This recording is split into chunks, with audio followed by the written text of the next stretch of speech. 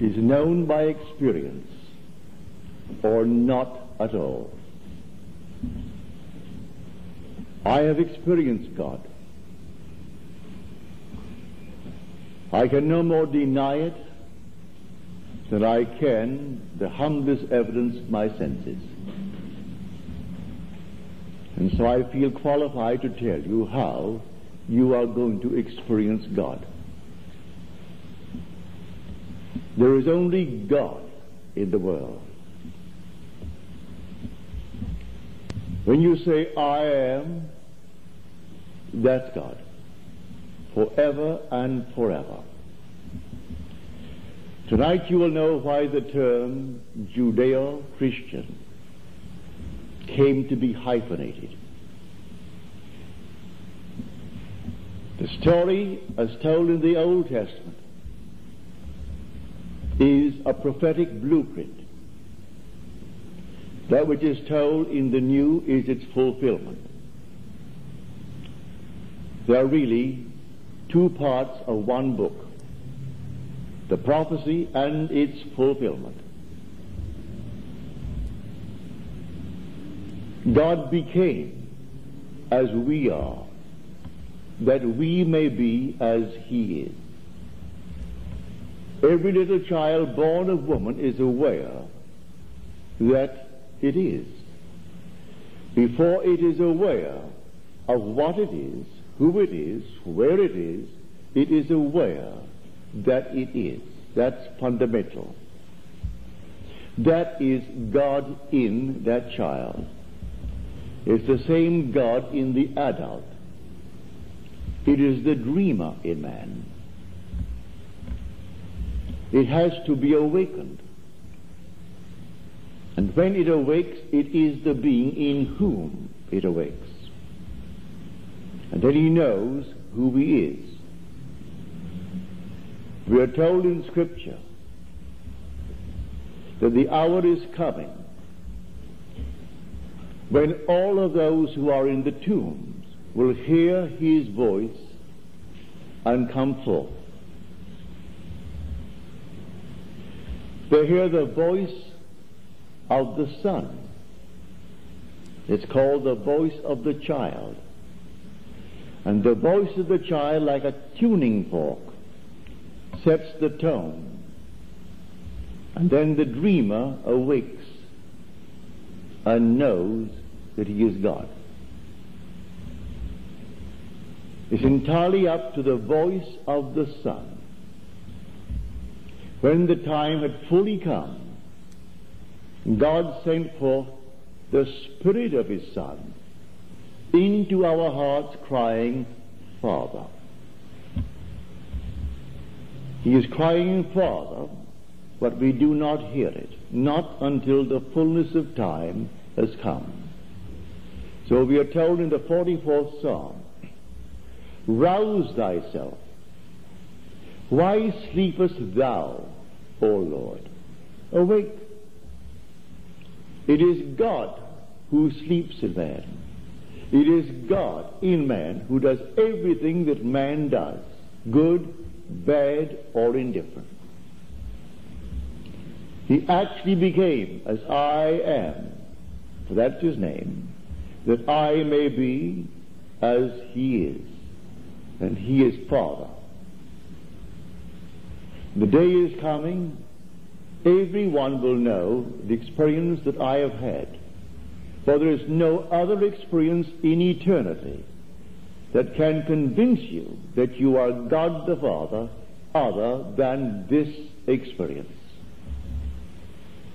His Son must call you, and you must respond. And when you actually hear it, and then look and see what is calling, and it is your son David, then everything returns, memory returns, and you know exactly who you are, that you are God the Father, and your son is David. This secret is told us in Scripture in the words Jesus Christ, and you take it as one being. One being only if you know that I and my Father are one. But if you do not know that, here you find two beings. Jesus is I am. That's the Lord. No one can say that Jesus is Lord except by the Holy Spirit. The Holy Spirit is called the remembrancer. I will go and I will send the Holy Spirit, who will bring to your understanding all that you have heard from me. So he brings back the memory that you lost. So no one can say that Jesus is Lord except by the Holy Spirit. So when the Spirit comes and memory returns, but you'll never know that you really are until you hear the voice of your own Son. For you are suffering from complete and total amnesia. You do not know that you are God the Father. And you will never know it until you hear the Son's voice.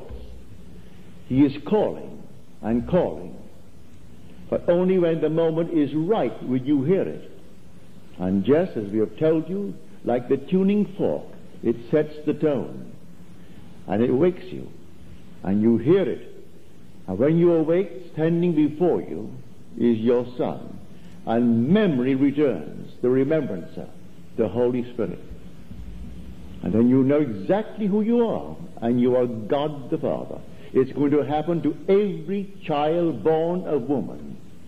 And therefore every child born of woman is one with the speaker who has had that experience. Because it's the identical Son who is calling him Father. And there is only one God, one Father of all, and only one Son. So when he calls you Father, and you know it because memory returns, and he has called me Father, and I know it, then you and I are one.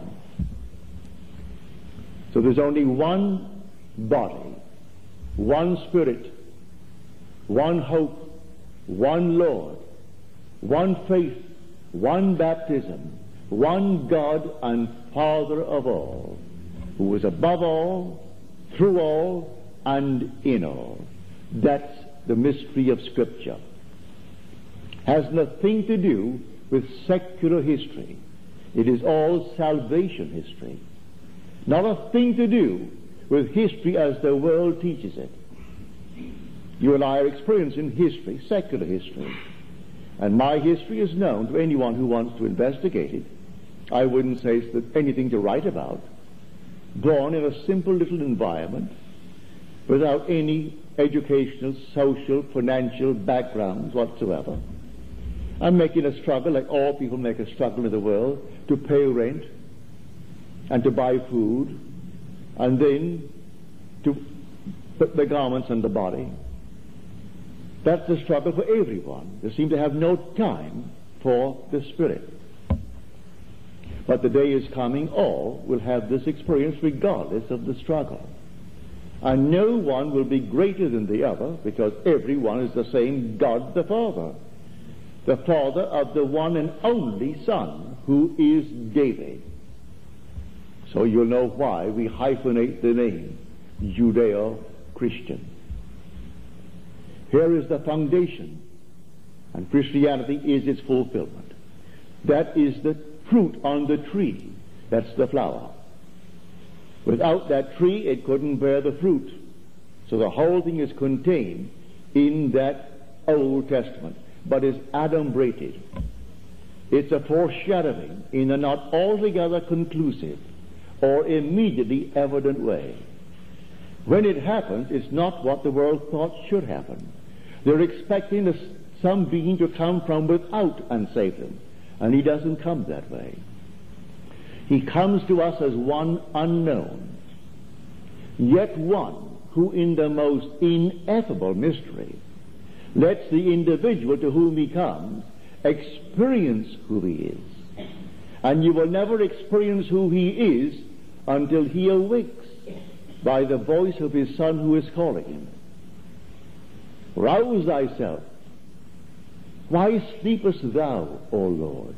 Awake do not cast us off forever, as you read it in the 44th Psalm, the 23rd verse.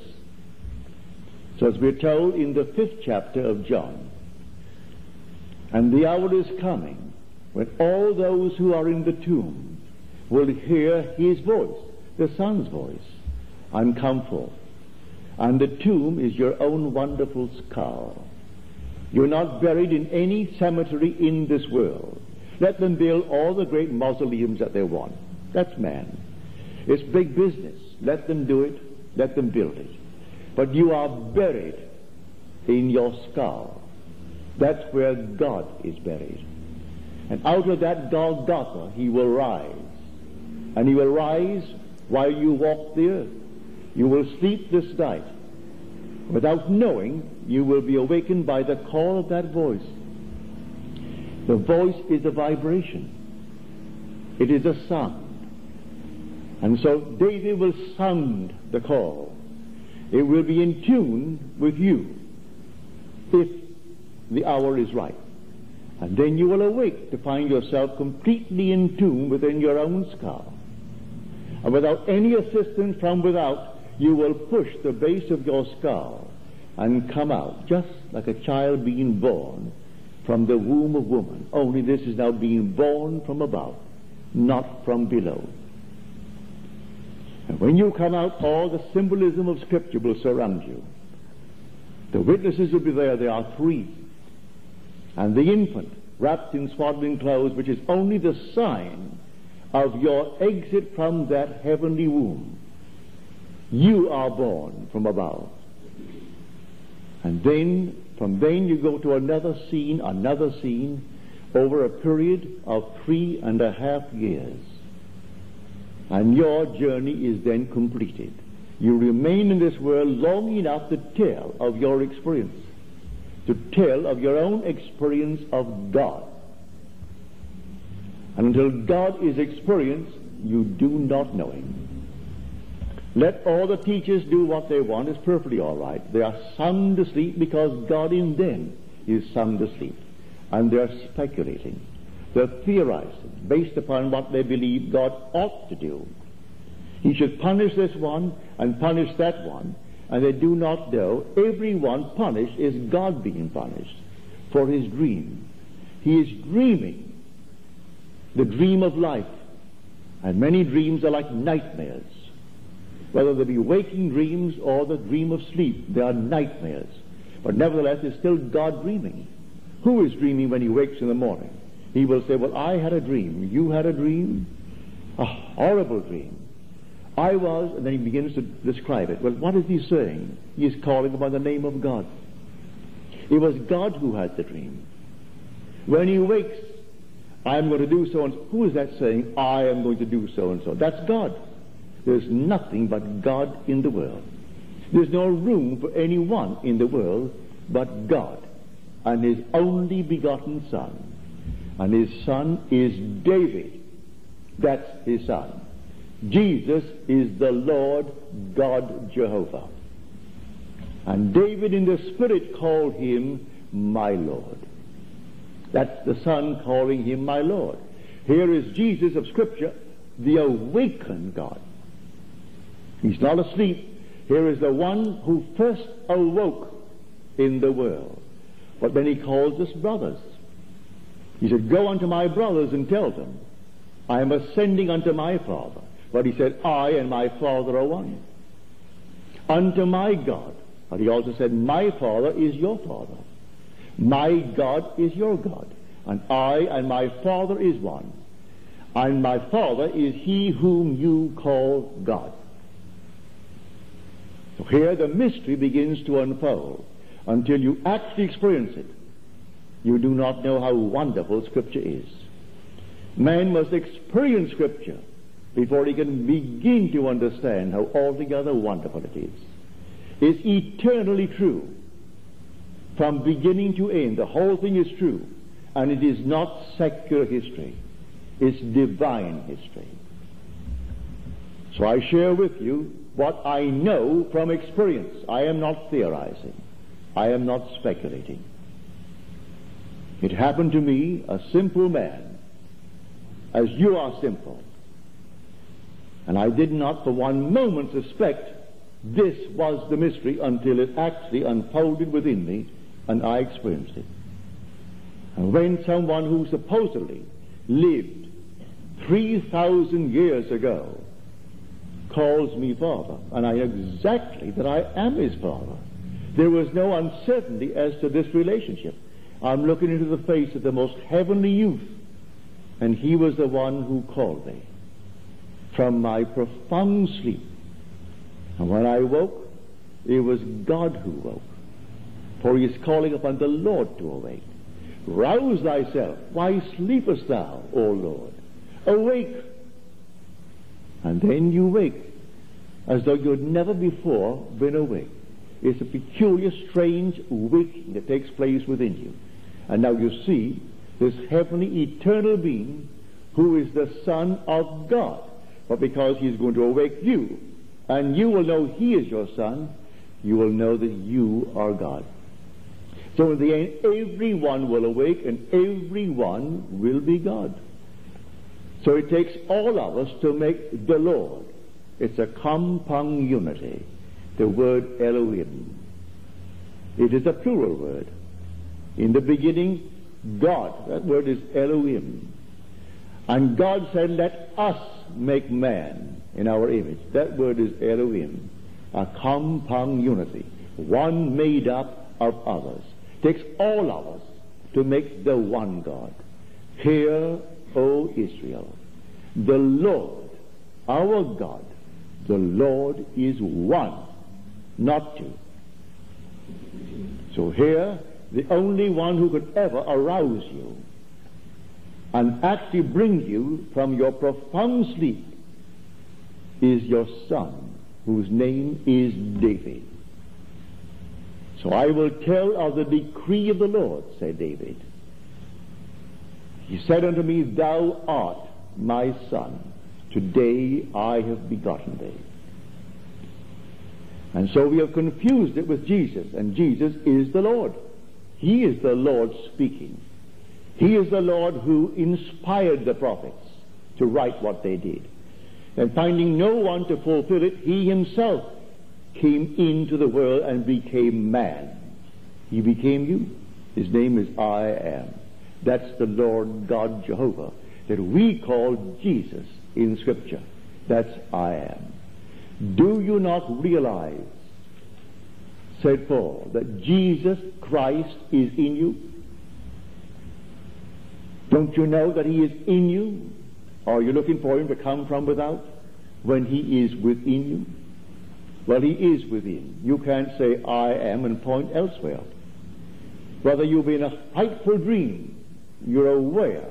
To be aware is saying I am. And you can't point on the outside of self when you say I am. And that is my name forever and forever. And that is the Lord Jesus in every being in the world. But his Son plays such an important part. That Son called David. You say he is the son of Jesse. And Jesse means I am. The word Jesse means Jehovah exists. It is any form of the verb to be. In other words, I am. That is the father of David. And when I tell you, I am telling you from experience, I am not the scholar who simply went through Scripture and counted to bring forward this theory. It's not theory with me. I am not qualified to go through the Scriptures, knowing Greek and knowing Latin and knowing Aramaic to do that. It happened to me. It was all by revelation. So let the scholars go on and try to find it. Let them go on until it's revealed to them. They do not know it. Revealed truth cannot be actually legally, or I would say logically proven. It's all revealed. If it isn't revealed, well then speculate. And I am not speculating. I am telling you exactly who God is. And until you experience God, you do not know him. But I'm telling you from my own experience, you will experience God. And then you will know him. And you'll know why we hyphenate the word Judeo-Christian. It's one tree. The tree is Judaism. The fruit is Christianity. The flower is Christianity. Christianity is simply the fulfillment of Judaism. So here he tells you, I will not leave you desolate. I will come again. And then he becomes invisible. The story is told us in the pre-existence, before that the world was. And here he becomes invisible because he takes up his residence in us. And the darkest hour in the world, symbolized in Scripture as the 3 hours of darkness that descended. No.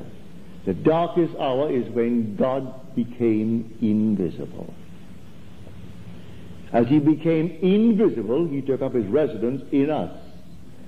And man is looking for him to come from without. And he cannot come from without.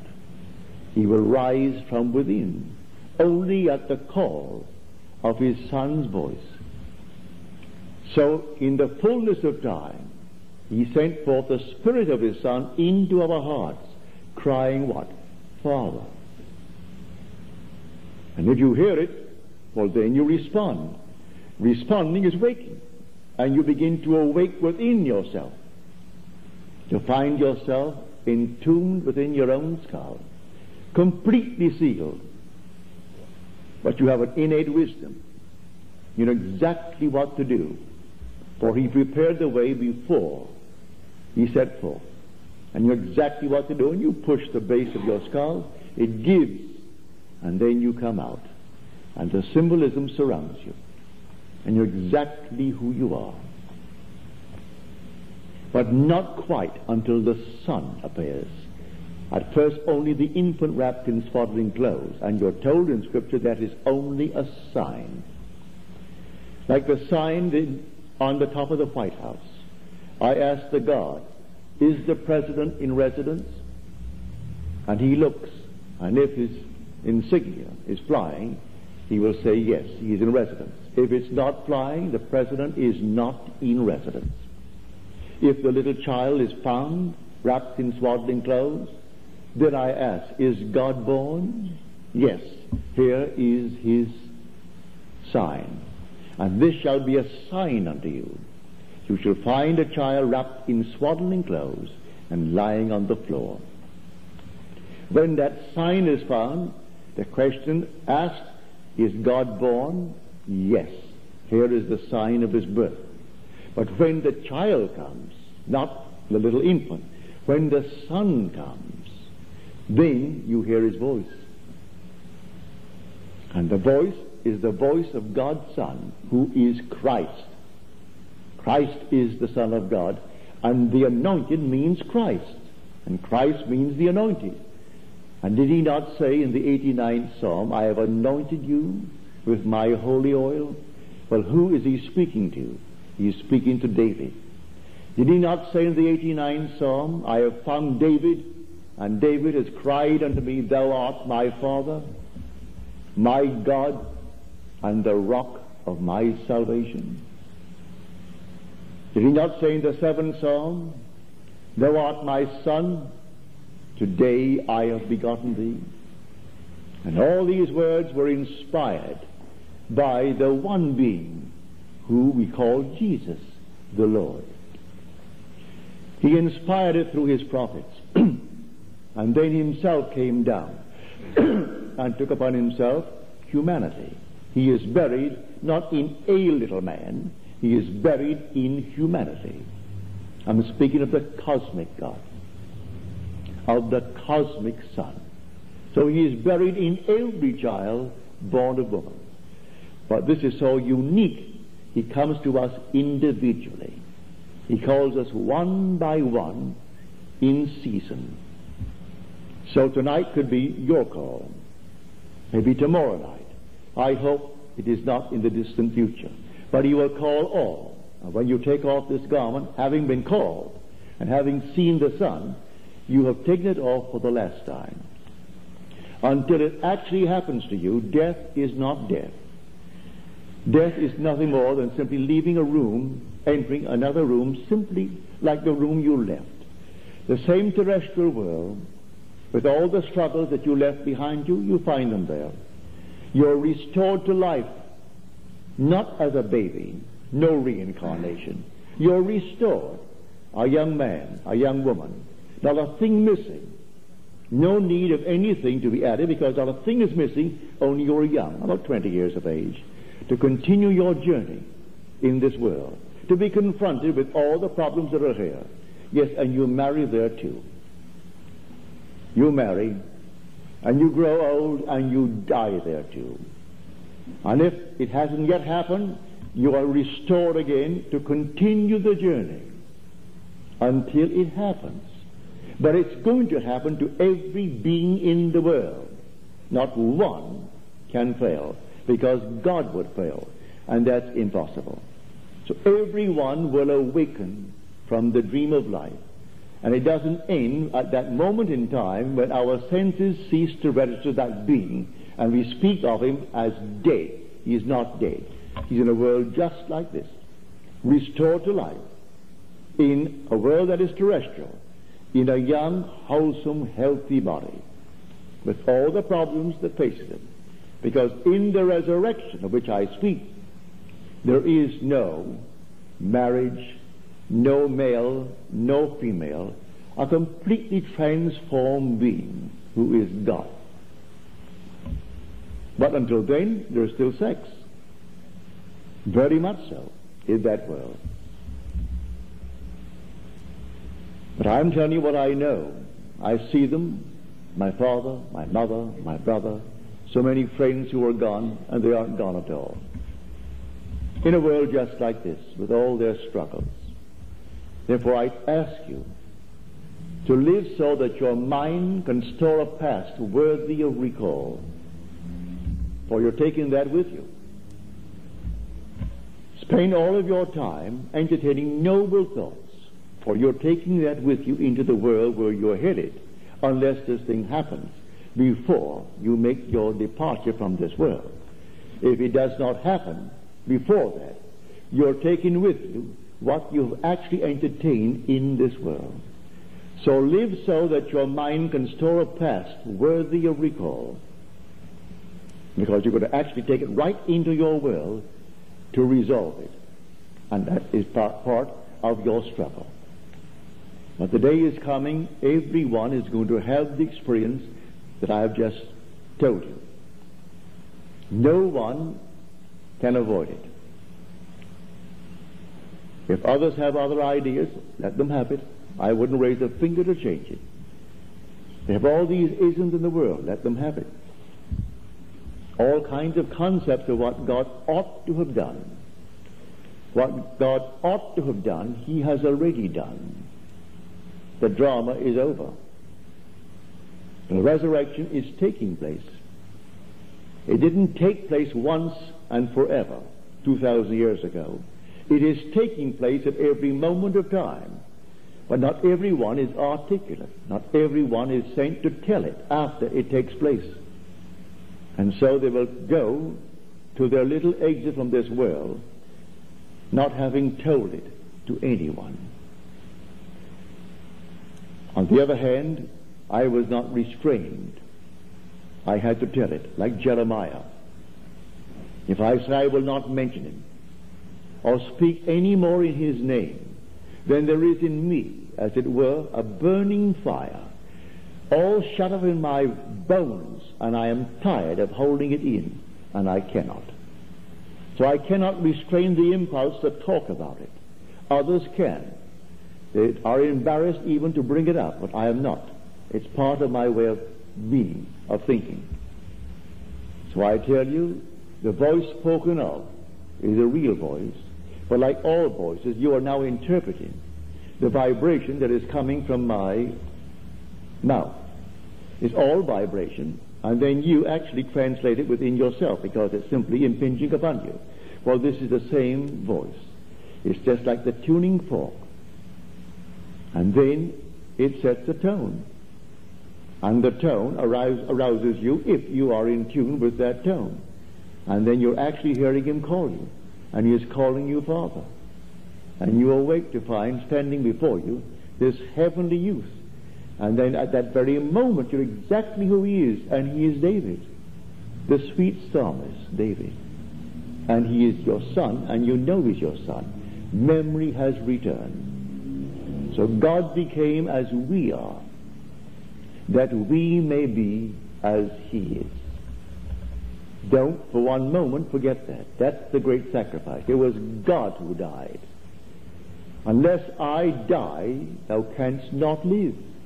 But if I die, I shall arise again, and thou with me. So it is God who is crucified on these garments. And the God in you, his name is I am. And when you hear the voice and you awake, who awakes? I awake.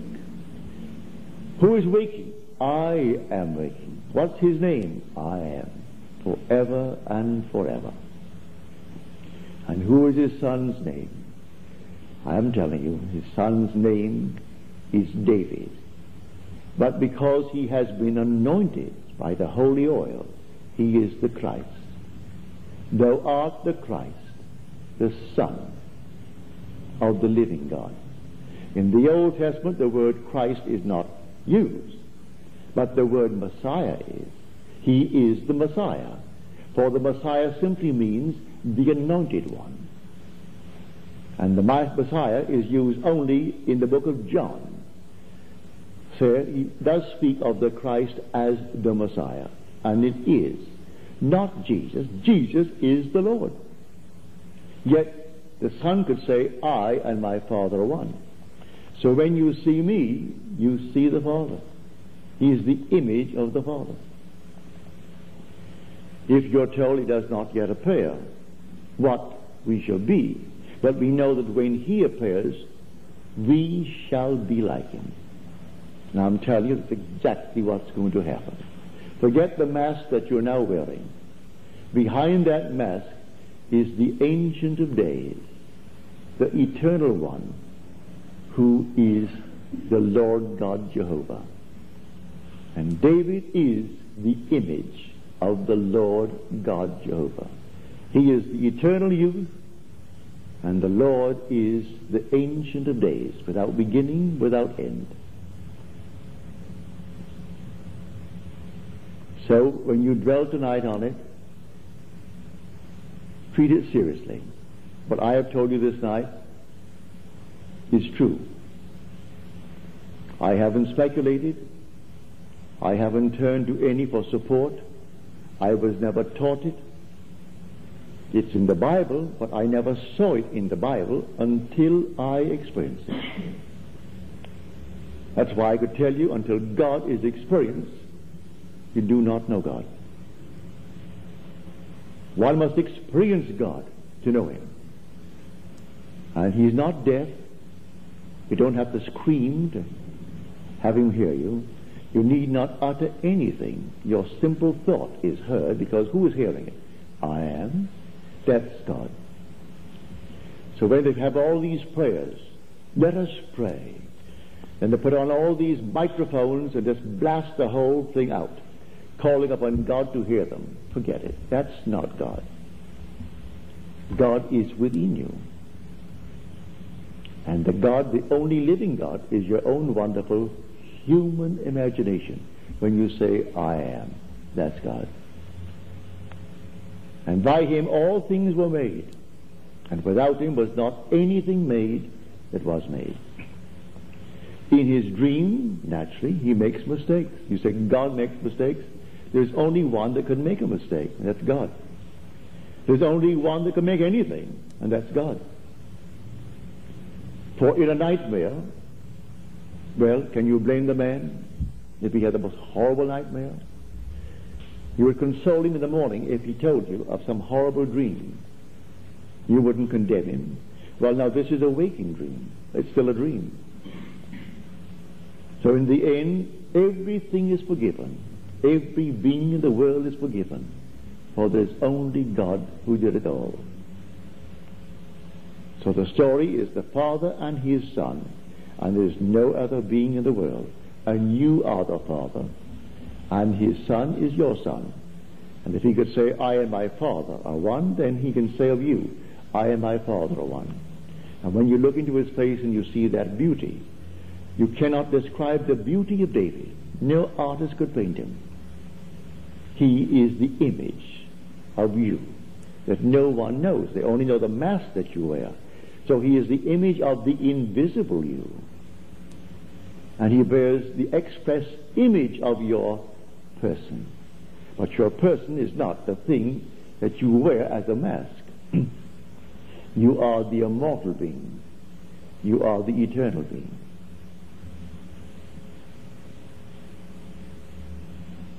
When you hear it and you really believe it, you will see why this book of 66 books is really a library. When you have a Bible, both old and new, under one cover, you have a library. Very few homes have 66 books in them. If they have a library, they have 66 books. And they have the greatest library in the world in having the Bible. And one is the old, the other is the new. One foreshadows, and the other tells you how it's fulfilled. But even though it's fulfilled, it still remains a mystery to those who have not experienced it. So I tell you, He comes to us as one unknown, yet one who in the most wonderful manner lets you experience who He is. And when you experience who He is, it's yourself. That is God. What a sacrifice. He literally became as I am, that I may be as He is. And that is true of every child born of woman. Now, if you enjoy other things, enjoy them. But you will not in eternity undo what I have told you. Not in eternity will you disprove it. May I tell you? All the wisdom of the world cannot disprove what I have told you tonight. You may rise in opposition, and I wouldn't bat an eye to argue with you. For I know what I have experienced. So let them argue. I will not argue with you. So he said He was silent, so you will not speak to me. Why argue? The point. So you are a king. The world said so. It's the Father's good pleasure to give me the kingdom. Well, if He's going to give me the kingdom, He's going to give me Himself, for He is the kingdom. Read it in the 12th chapter of Luke, the 32nd verse. It is your Father's good pleasure to give you. You don't earn it. It's unmerited. It's grace. To give you the kingdom. And when He succeeds in giving me the kingdom, He succeeded in giving me Himself, for He is the kingdom. The kingdom is not a realm, as the world teaches. It is God. The character that is God, that is perfect. So wherever you are, clothed in that perfect character, everything is perfect. Everything is alive. Nothing is dead and nothing is imperfect. Wherever you are, after you receive the gift. You could walk through the petrified forest, and they would all suddenly burst into blossom. Walk through the desert, and the desert would bloom. Come into any place where they are imperfect forms, and eyes that are missing out of their sockets would come out of the nowhere and fill the empty sockets, and they would be perfect. Arms missing? No, not in your presence, when you receive the kingdom. In the presence of you, the perfect man, nothing can remain imperfect. And you don't do it out of compassion. You don't even do anything. Your very presence does it. So you, no matter where you are, go down into hell, and hell is transformed into heaven. Wherever you are is perfect. because you are now the king. You will receive the kingdom. So I'm telling you from my own experience. You walk into a world, and the world is instantly transformed to be in harmony with the perfection that is springing within you. So I tell you, it is your Father's good pleasure to give you the kingdom. That is a wonderful way of telling you it is your Father's good pleasure to give you himself. That's how the evangelist told it in the book of Luke. It is your Father's good pleasure to give you himself. And your Father is God. And God is Jesus. Jesus is the Lord. There is no other God. But he's a Father. And because he's a Father, he has a Son. And I am telling you, in spite of the whole vast world, that Son is David, our sweet psalmist of biblical fame. And he'll stand before you, and he too will call you my Lord, my Father, the rock of my salvation. Now let us go into the silence.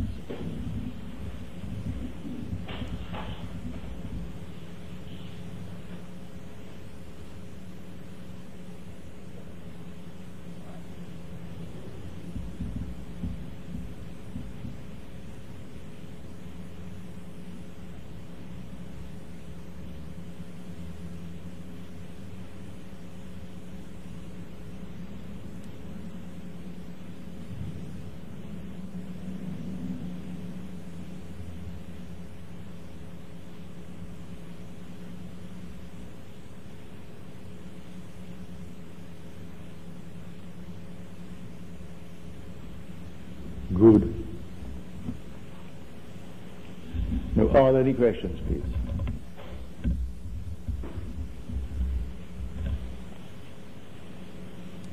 Any questions? Yes. Can I have two for the price of one? Yes. In any of Blake's writings, can you tell whether or not he had received the promise? As far as I'm concerned, meeting Blake as I have met him, in this wonderful risen world, Blake had everything described in Scripture. When you meet him, he's one of the most majestic creatures that you could meet. Let me quote, speaking of tonight's lecture, it's taken from his book, Urizen. I think it's the 7th chapter. And the dead heard the voice of the child and began to awake from sleep. All things heard the voice of the child and began to awake to life. So when God became man, he transformed death into sleep. God is infinite mercy, and man is dead. God, in becoming man, made man a living soul. He transformed death into sleep. And then, in the dream, he transformed the being himself into himself and raises him as himself. Oh no, Blake had it. But you've got to read, like all things, and Blake, read between the lines, because as he said to the Reverend who criticized him, the Reverend said to him, you know, you need someone to elucidate your ideas. He said, is that so? You ought to know that which can be made explicit to the idiot isn't worth my care. That's what he was telling the wonderful Dr. Truslow. He said the ancients knew that what was not too explicit was fittest for instruction, because it arouses the faculties to act. Something that anyone can see, even the idiot. Well then, it isn't worth my care. So he told it in the way he did, causing you to dig for it. And you have to dig for it. But Blake, to me, is one of the giants spiritual giants of the world. I've had people say to me, why didn't he have money? Who wants money when you have what Blake had? All the money in the world today couldn't buy one single copy that is at Yale.